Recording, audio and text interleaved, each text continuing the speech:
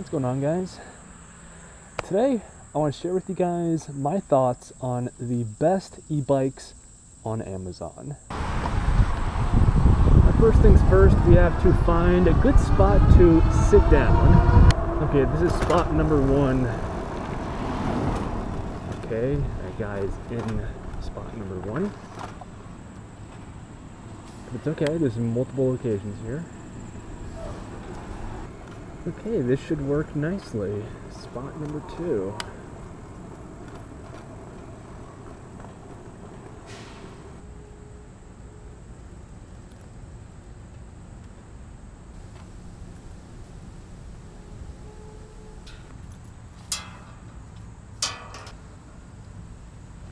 Okay, so before jumping straight to Amazon and showing you guys my top picks, I think I have like 5, maybe 6 bikes in total. You first have to understand what's involved in buying a bike off of Amazon.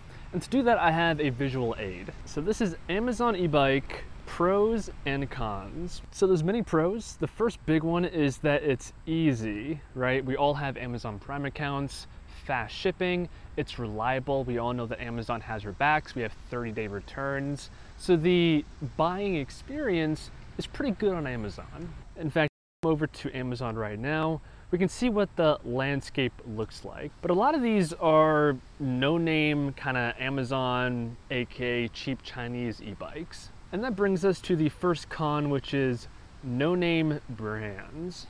So that list of no-name generic e-bikes on Amazon we just saw does have its pros of being affordable, cheap, easy to buy, but the cons is that unlike the brand names Super 73, Onyx, the customer support post-purchase is essentially non-existent for a lot of these offerings. So most likely for all of these Amazon bikes, if something goes wrong past the 30-day return period that's offered by Amazon, there's a thin chance that the company is going to help you out in fixing it. So I'm going to go ahead and say no post-purchase support. So as we go through my list here, keep all of that in the back of your mind. I'm going to leave all these bikes linked down below. They will be affiliate links, so if you buy through my link, I will get a small commission. Oh yeah, and I selected all these bikes based off of their price to spec ratio. So I wanted the best motor, battery, as well as the most utilitarian bike for the dollar. Okay, so let's begin with the most basic traditional bike design. So this comes in at $689 at the current moment, and it has a 4 out of 5 star rating with 181 reviews. And if we take a closer look at the bike itself, it's a very standard kind of Walmart-esque bike. It does have a basic suspension fork up front here. The battery is in the middle of the frame, and it kind of seems like they took a bike and installed an e-bike conversion kit on it for you. And that's not necessarily a bad thing. This does have a 500 watt motor. When I was evaluating these bikes, I did not want to go below 500 watts. I did see a bunch that were like 250, 350, but 500 was my minimum, and this has that for just $689. And the battery capacity here is 48 volts at 10 amp hours. Now another hard line I had was I didn't want anything below 48 volts. And this at least has that as well. And another main advantage of buying an e-bike off of Amazon is the reviews. And if we take a look at them right now, they're mostly positive, and there's also a ton of photos that you can look at if you want a bit more data on this bike. Okay, we gotta move into the shade. That is unbearable. Now the next bike I have for you guys on this list is essentially the fat tire version of the previous one. It's a little bit more expensive. This comes in at just shy of 1,000 bucks. But again, this is another highly rated bike with just over 100 ratings with a cumulative score of 4.5 stars. Taking a look at the main photo here, this is again a generic kind of Walmart bike with a battery and a motor slapped onto it. The specs are acceptable to me at least. The battery is 48 volts with a 12.5 amp hour capacity to it. And again, we're dealing with a 500 watt hub motor. Coming back to the main photo, I do appreciate the things like the integrated headlight, as well as the very crude mudguards front and back. And for just under 1,000 bucks, as long as it lives up to all of its claims, to me, it's a pretty good value bike at that point. And to help us with this, we can take a look at the reviews, and across the board, they're mostly positive, and there's even a ton of photos we can take a look at to see what the bike actually looks like.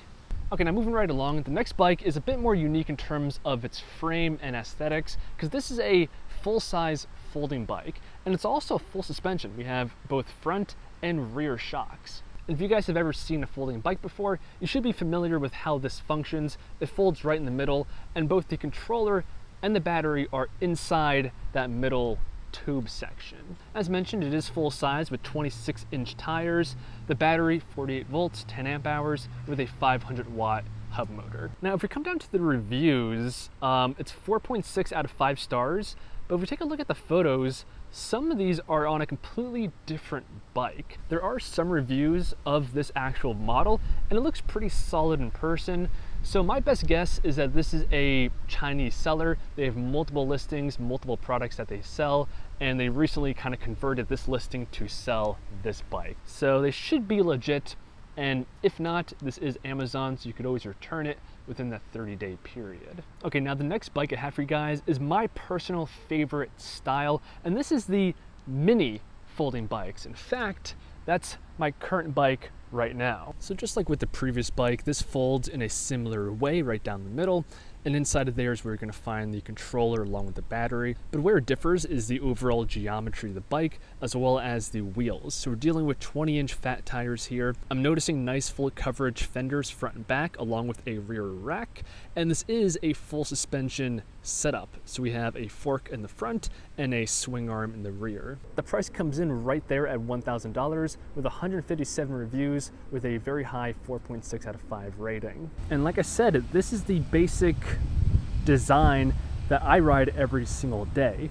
Of course, the brand is different, and this bike stock was more expensive, like $1,600. So some components will be different, but the overall frame is, as far as I can tell, the same, and I'm a huge fan of this. Now, on the theme of mini bikes, which I kind of have a soft spot for, I came across this one. It's just 500 bucks. The specs are a bit weak, so it's just a 350 watt motor. I like the battery, it's 48 volts, 10 amp hours, and the wheels are just 14 inches in size.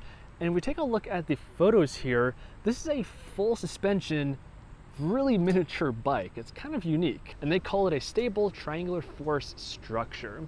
So whether or not it's better than a regular full suspension bike, I'm not sure, but regardless, it's pretty cool. And finally, to finish off the video, I bring you guys a Super 73 knockoff. So if I just go through these photos, we can clearly see the resemblance to the Super 73 RX series. And that's not a bad thing. It does look pretty solid, even in this knockoff branding. It comes in at $1,700, and compared to an actual Super 73, that's not bad. Although keep in mind, I'm sure the components like the suspension fork isn't anywhere near as high quality. But in terms of looks, it does have the 20x4 fat tires.